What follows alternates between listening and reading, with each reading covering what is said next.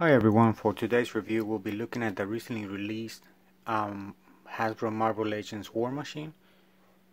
As you can see, he looks great in packaging. He comes with plenty of accessories.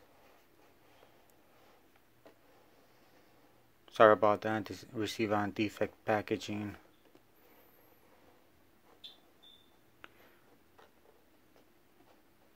So they did a pretty good job for the packaging. Looks great. The packaging also reminds me of that of Figure Arts. So I don't know if that's something that Hasbro's trying to target with this releases. More accessories, but the price is around $30. I'll say look around, especially right now with the holiday season, like GameStop or Amazon. They usually have it on sale. So that's definitely something to look out for if you're still looking to buy this figure. So let's open it up. And here's a closer look at all the accessories out of the packaging. As you can see, it has a lot of missiles, jet thrusters, fire effects.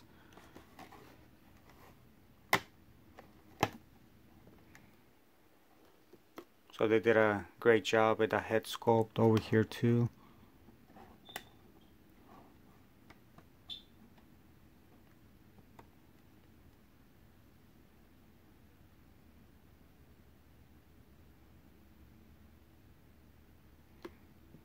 So one thing that I noticed is he doesn't have an additional pair of hands. That would have been great. So if you're familiar with Marvel Legends, this pretty much has a standard articulation. So you can see ab crunch, the hip does turn, the waist.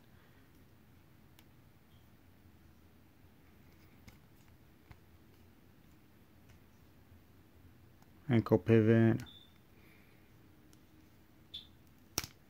And it broke. Oh, great.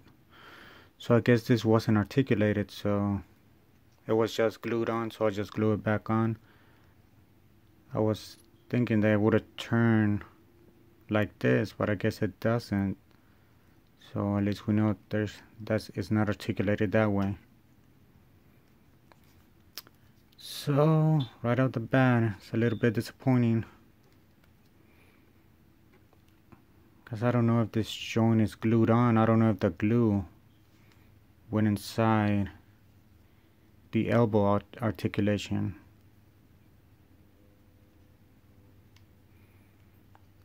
It's supposed to have double articulation on the elbow, but I can only bend it at one point.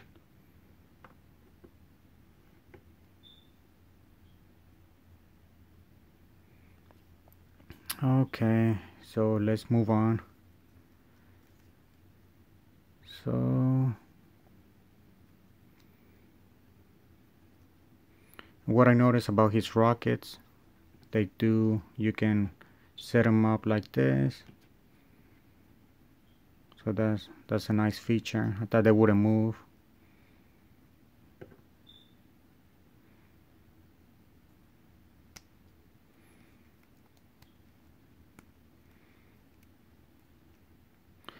So overall, I mean, this figure has a really good presence, just standing still.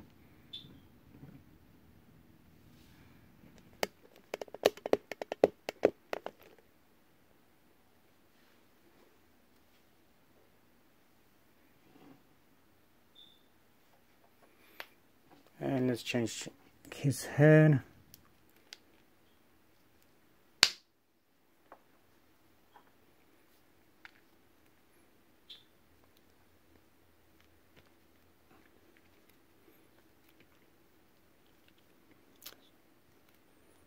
Tell you that it's not really that easy.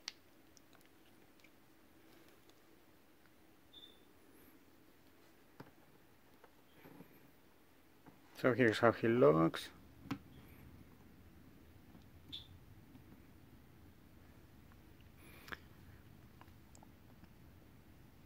So I guess when mine, he did go to war, so he lost his hand. So let's add on this effect parts too.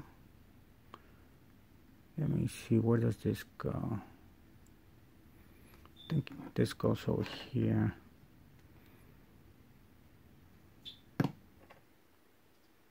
Let me look at the box real quick.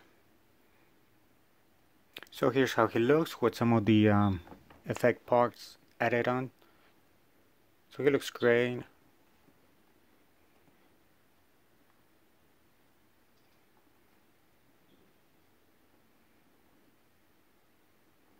That's the only thing I did wish Hasbro would have added more like extra accessories to this figure, or just a little bit of paint, especially like metallic paint.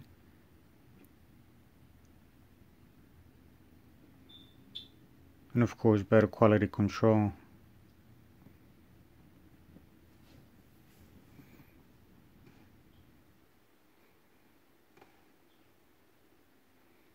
I think over here on his fist rockets, you can add this other effects too.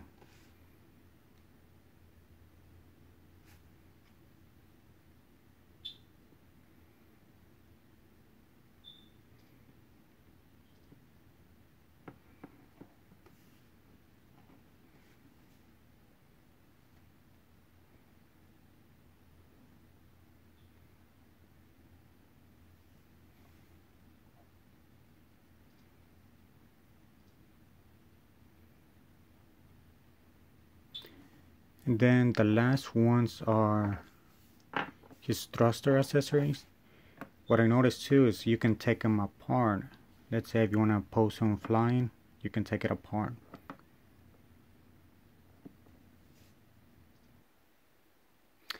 Here's how he looks with his leg thrusters. I wish that would be more stable.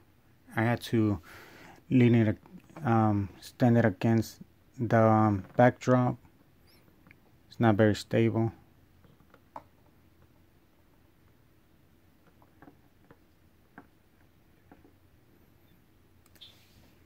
So they do fall apart easily, especially since it's just this peg connecting it. So in the future, I do hope Hasbro improves on that it has a better way to attach to the feet.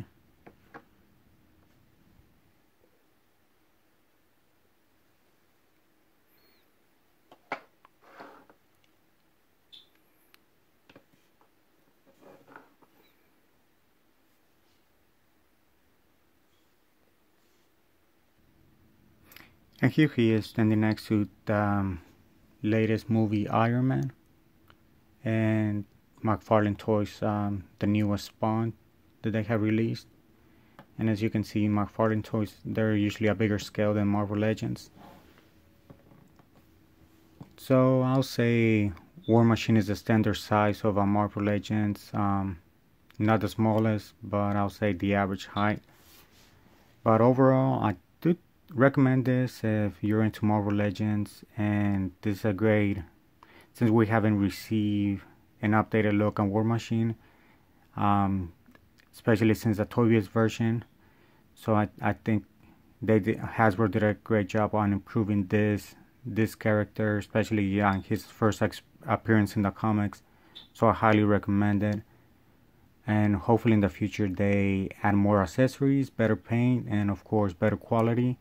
That way his arm doesn't fall apart like mine. But once again, thank you for watching. Let me know if you have any questions.